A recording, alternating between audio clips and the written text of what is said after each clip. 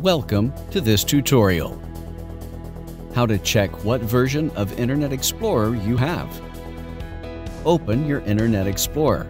Like here, I am opening my Microsoft Edge app.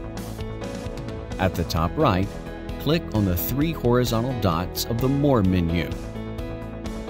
Click on the Settings from the drop-down list. On the left side menu panel, click on the About Microsoft Edge menu. On the About Info page, you will find the version of your current Internet Explorer. Close the Internet Explorer. Click on the Start button at the bottom left of your desktop.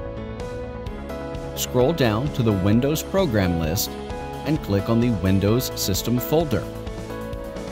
Click on the command prompt to open it.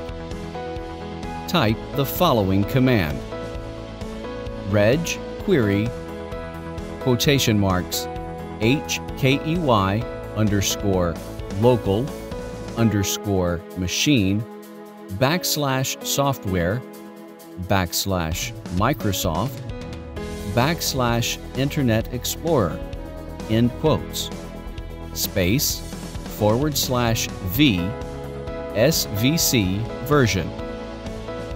We have written the same command in the description of this video. You can copy and paste this command from there.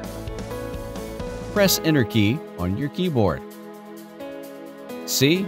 This is showing the installed version of Internet Explorer.